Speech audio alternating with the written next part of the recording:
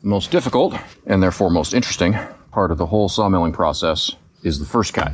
That's why I had to go back and rejigger this video a little bit. It's also the first thing, so I started with that, and I was trying to explain what I'm about to explain to you now at the same time as I was talking about what a chainsaw mill is and why I have an aluminum extension ladder laying around and all that other stuff. It was too much.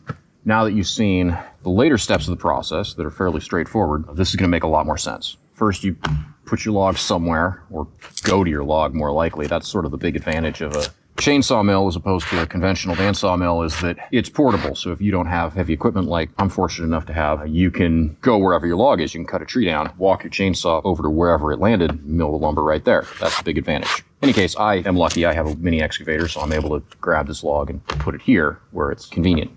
Then there's a little bit of planning. The end goal is you want to get that ladder on top of this log straight. You know, if you just set it on here and you screw it down, it's not stiff enough. It'll follow the log and it'll sit up high on knots and it won't give you a true cut. So I start at the small end, and I have, this is just a cut piece of 2x6 pre-planing. So it's like 1.8 thick. It's the thickness that I am cutting with the chainsaw mill, not the final thickness of the board. And you don't need you could use cardboard. You could do this with a ruler and whatever, but it's handy to have a single piece. And I'm going to use this to locate. I want the first slab I take off of this to yield one 2x6. Because if I wait until the first one, it's going to give me 2. It'll be way down here. I'll have a ton of waste. And I notice on this log that it actually hourglasses in a little bit. There's some knots right by the end here. So it's actually thinner here than it is here. So I'm going to be pretty generous. And I'm going to put this, let's put this there. I'm going to level it. Don't have to do a great job at this. Just get it in the ballpark. And I'm going to trace it. So I want my first slab to be that. I like to do the second cut first, if that makes any sense at all. I'm going to cut it here on the bottom. I found that if I try and cut it up at the top here, I just don't have enough. You're trying to screw into the bark. Screws don't hold and things move, and you don't have enough to grab here if you're trying to set up your mill. Because you can't put a screw anywhere near your cut line, or you risk hitting it with your chainsaw and dulling your chain and screwing everything up. So I set my mill to cut deeper, and I cut the bottom cut here first. And then after that's done, I'll take this whole piece, I'll flip it over, and I'll use the cut that I just made, the way I use with the whole log, put the ladder straight on it, and do the second cut. And that works really, really well. Now I want to know where the center of the useful part of this log is vertically.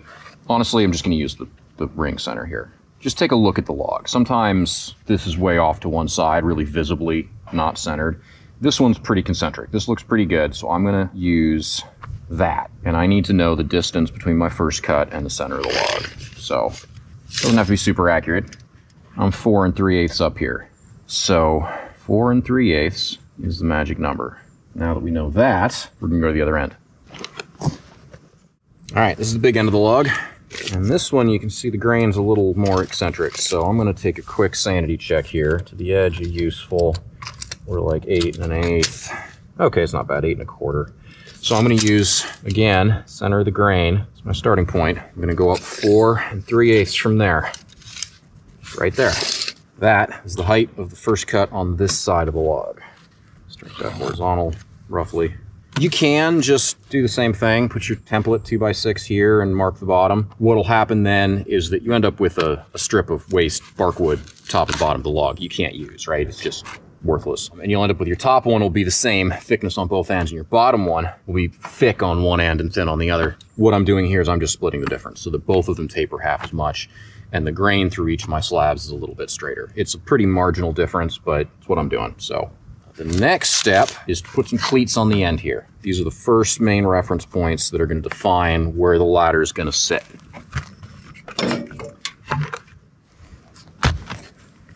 All right, these are some chunks of wood that I am using every time. And it's important to note that I only have 2 settings that I use for this project on my chainsaw mill. Almost every cut is done with the same setting, and that is the distance from the fence to the blade is the thickness of my ladder plus the thickness of the slab that I want, which is about 1.8. I have my mill marked, and I can reset it to that pretty accurately and get the same cuts every time, and every slab's the same thickness, and everything works great. For this cut, because as I said, I do the second cut first, I need to cut a lot deeper. Through trial and error, I've arrived at the conclusion that I go about 2.5 inches more than my normal cut. That number isn't important. What is that these used to be wider. I took some scrap wood that was wider than it needed to be, and I screwed it down several logs ago, and I set my chainsaw mill to the same dimension that I'm going to for this coming cut, and I cut these along with the logs. So this is the width that I'll be cutting. So I can take this and I can place it on the line, and I know that my chain cut will be right at the bottom edge of this board. Now, could I just measure that with a tape measure and put it in the right place? Yeah. This is less work and quite reliable, so I like it. We'll just take this, put it on our line, screw it right into the log. So, why do we care if this is level, you ask? That's a great question. We don't. This could be at an angle, wouldn't hurt a thing. All that matters is that these two are parallel, end to end, so that the ladder doesn't have a twist in it, and therefore your lumber doesn't have a twist in it. And it is much easier to set two things to level and then know that they're parallel than it is to set one thing cattywampus wherever it wants to be and then try and figure out how to make the other one match it. So set them level because it's easier. Back at the narrow end, we do the same thing.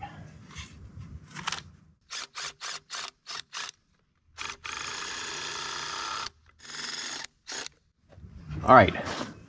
We've established a datum. Top surface of this board and the top surface of that board are parallel because they're both level, and they are equal height from the center of the log, and they are offset from where we want the first cut by a known amount. Now we just need to get the ladder set up. Fixed to the bottom of the ladder are 5 scraps of 2x4. Normally these sit right on the flat surface and give me something to run a screw through. For this exercise, first one goes right on the board that we set up. That establishes right where I want this ladder to go. The other ones, I've drilled and tapped 2 holes in each one so that I can run bolts down until they touch the uneven surface of the bark, and I can set the height and angle of this ladder at each point along its length. In order to know where to set it, use a string line and a level. So I run the string under the rungs of the ladder, but on top of the 2x4 blocks, just because that's the only space that there's really clearance to do it. On this side, 2x4 on edge on top of our reference block. So on the other side, I have a scrap of 2x4 I've put under the string to elevate it so that they're both the same height from our datum. And then I have 3 pieces of 1/4-inch plywood that I use as check gauges. One of those is at each end here too. So 2x4 is 1.5 inches thick, and this is 1/4-inch plywood. The string is 1.75 inches above the plane that we established at the beginning. The reason for the 1/4-inch plywood is because if this string was just touching the top of the 2x4, I would not be able to tell if the 2x4 was too high. I'd only be able to tell if it was too low. This allows me to have a gap between them that I can check. I can slip this piece of plywood under and make sure it just barely goes. And if there's not enough room for the plywood, I know that the ladder needs to come down. And if there's too much room for the plywood, I know that the ladder needs to come up. So now that that's all set up, all I do is I go down to each board, put the level on it, and I run these 2 screws down until they're touching the log, and the string is 1/4 inch above the top of the 2x4, and the level is level.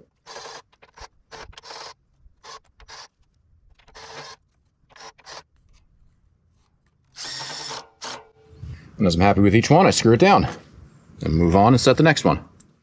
All right, the ladder's set up, fixed offset from the datum blocks we set on the ends of the log. It is level and straight, so it should create a good plane for our first cut. Chain is sharpened, oil tank is full, jig is adjusted to the right depth for this cut. So for the next 10 feet, the length of this ladder, this cut goes just like any other.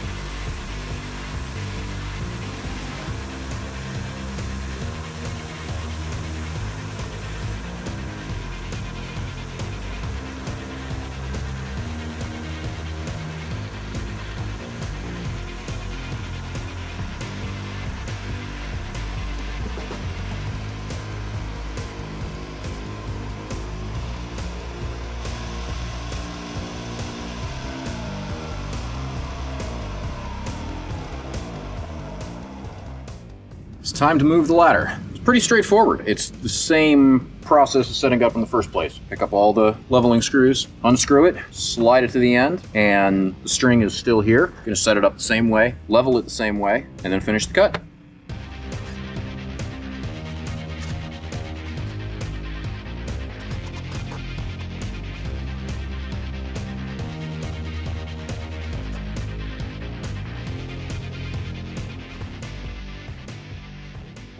So there's a little complication. There's a high spot right here, and this 2x4 with the ladder on this side happens to land right on it.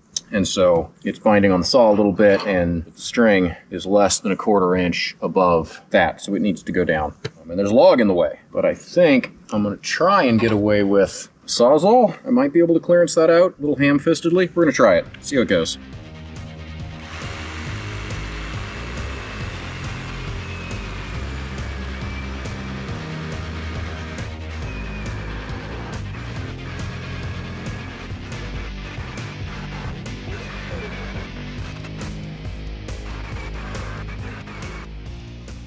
Well, that went remarkably well, hence I'm remarking on it.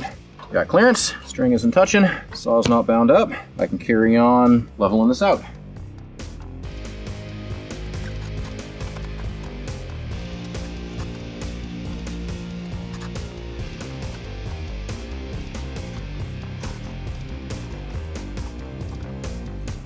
So over here at the skinny end of the log, the curvature is tighter, so sometimes the bolts aren't long enough to touch, so I just stick block of scrap wood or something you got laying around under there, and that's fine. This is leveled out, straight on the string line, saw is started. At this point, I'm going to remove the string because I don't want it to get tangled up in the chain when I exit the cut, and then I finish the first cut.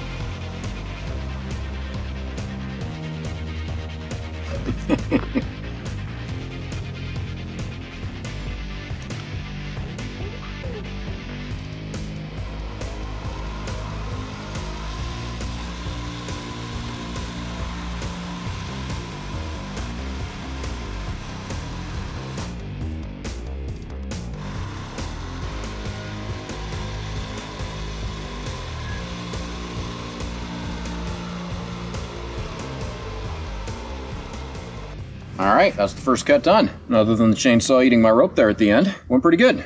Gonna break down the setup, pull out the leveling bolts from the ladder, reset the Alaskan sawmill back to the standard offset, which is 2.5 inches less than the first cut. And then I'm gonna take this first piece that I've cut off here. It's not a slab yet, it's just a, I don't know what you call it, a shell. And I'm gonna flip it over and recut it, and that'll give me my first slab out of the bottom of it.